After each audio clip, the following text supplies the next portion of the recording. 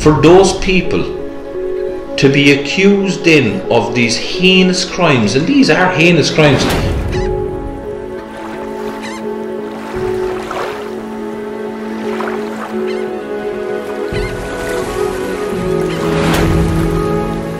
How many say, no, I prefer to stay on the atypical scheme? These are the questions that need to be asked. And if they're not asked, then this injustice and this travesty of where good people's reputation are maligned and absolutely destroyed will continue. The atypical scheme that is to legalise workers in the Irish fishing industry that come from outside the European Union. It was a scheme that was brought in to address some allegations within the industry that lads working in the industry from outside Europe were being mistreated.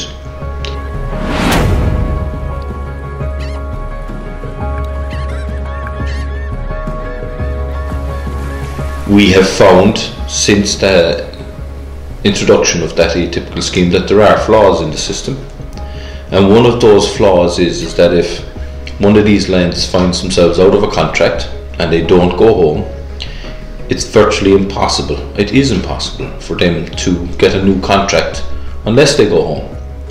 So you have organisations saying that if somebody has pity on these guys, tries to apply for through the system that's there with them on board the boat, treats them equally with the other crew members that they're working alongside by giving them the exact same financial remuneration and treatment as their fellow crewmen, are actually deemed to be on the other side of the law. And there is allegations then straight away from organisations that you're a trafficker automatically. So regardless, no matter what you have done, you're a trafficker.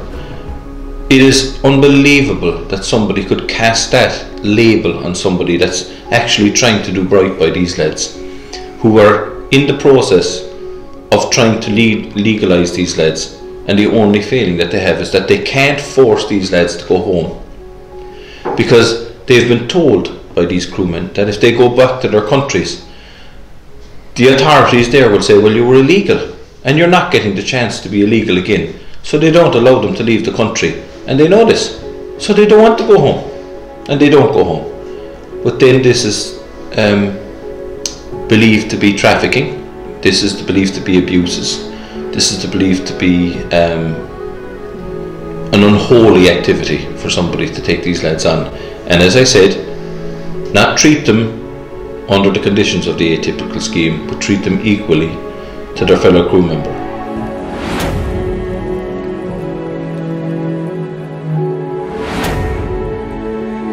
Again, if one of these lads find themselves in Ireland and they're outside of the scheme as it is, and I want to stress this, who is asking, who is insisting, who is specifying that these guys have to be deported home before they can apply for the scheme again?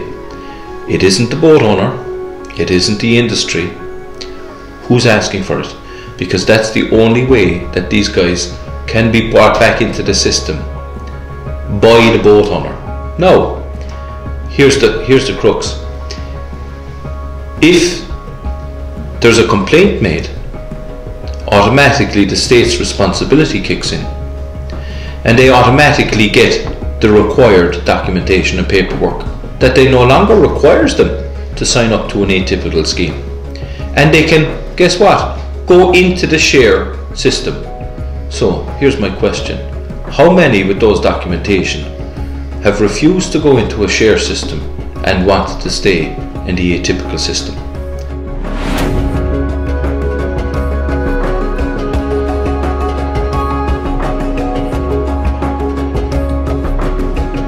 So just to emphasize the points that I was making earlier on, when there's a lack of legal documentation, it's our duty in our organisation to try and fill that gap.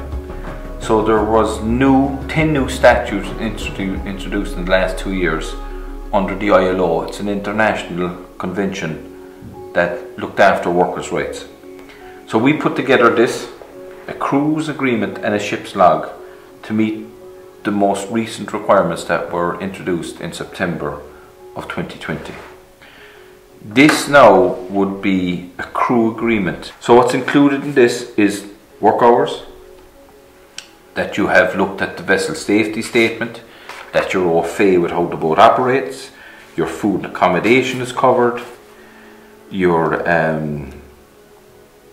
contract, your health and social security is covered, in event of sickness what you have agreed with the boat. There's a dispute resolutions procedures.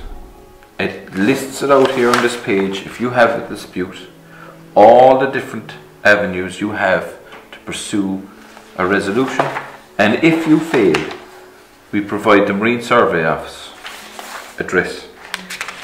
All the articles are covered here: food, provisions, cleaning products, diesel, termination of agreement, everything and anything that was covered under legal things to look after these lads is here.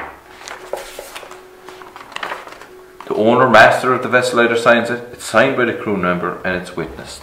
This is the crew's agreement. And the logbook, designated persons ashore, vessel trip log, safety equipment, all the lists, mandatory drills,